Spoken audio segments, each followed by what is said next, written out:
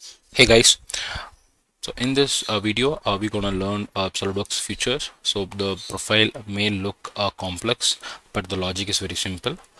So without wasting much time here, I will explain like how I've done this solid, and from here we'll jump into the skeleton geometry in SolidWorks part feature. Let me open SolidWorks. So here we're gonna start with a front plane. So gonna draw two lines, a center line of horizontal and vertical. Yep, and then we'll use a circle, two circles,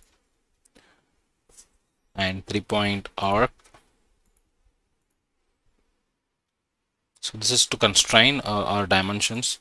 So I will just make from here, and I'm gonna shift so that the overall dimensions will come. So I'm gonna make here to fix my height of the 3-inch. Similarly, I'm gonna make this from this end. Yep, 3-inch. Both sides. Let me make a tangent, and this also to be a tangent to this. And let me make a dimension close to 0.35 something. Okay, let it be a curve. Okay, I'm gonna use this option called extern entities, so let it get an extern with that. Yep, and let me remove this which is not required. Yep, I'm gonna make the line now, only this, and select all, select mirror about, so I'll be selecting this. Yep, now we're gonna make, what is that, 0.35 something. So let me make sure these two are equal. Yep, so as you can see, this is the profile of our geometry. So from here I'm going to use feature called revolve. So I'm going to select this, it will be revolved in that. So the initial profile or geometry is ready. So now I'm going to use the front plane again to split this option or this shape. So cut geometry, split. So make sure you should not select the consume cut body. You should select the consume cuts body so that the body will be remain same here. Oops, sorry, you have to unselect. Okay, if it is get selected, the consume body, I mean the body will get consumed. So I have to make sure it should not be selected. So after this, two body got splitted, where you can see two solids. Yep. So now I'm gonna use move copy body. I'll be selecting this. Here we have to think like, you know, which axis we have to rotate. So that it's an x-axis, which I mean z-axis, which I would like to rotate. So I'm gonna use this 180 here. Sorry, 90. So it got rotated over here, and I'm gonna use the combine option to select these two bodies to get combined.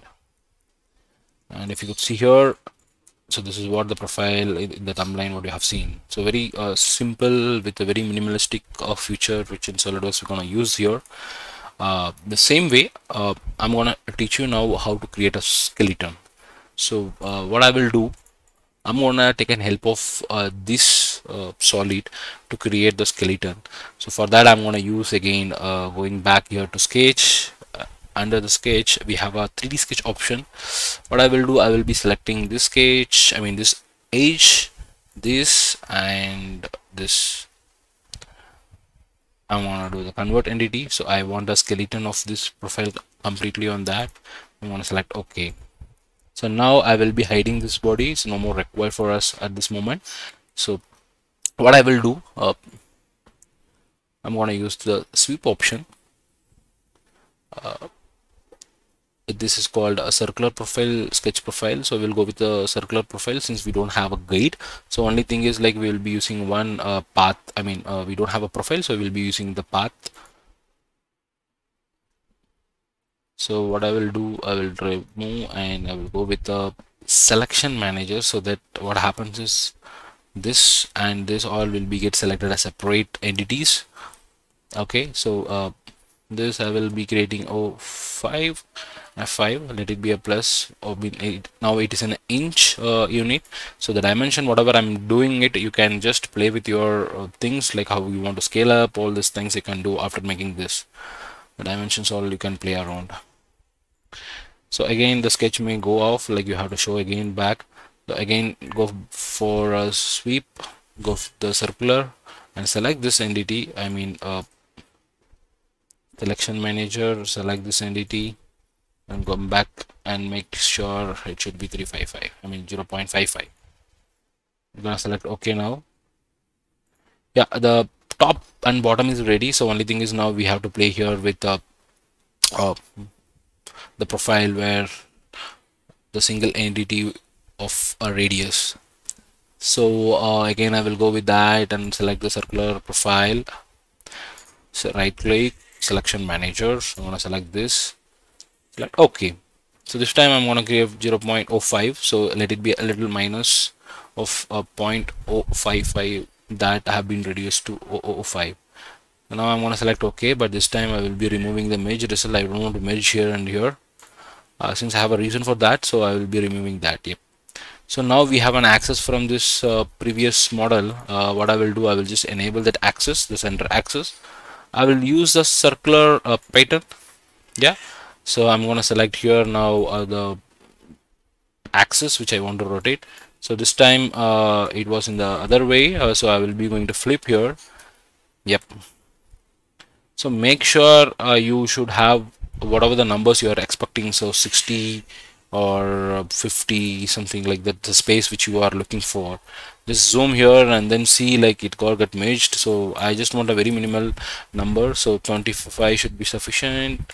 Just think like, you know, how you can make, yeah, 15 or 18 also fine. Yep. Now I want to select OK, but not this time, is a future. I'm gonna remove this. I will be selecting the body which I want to do this.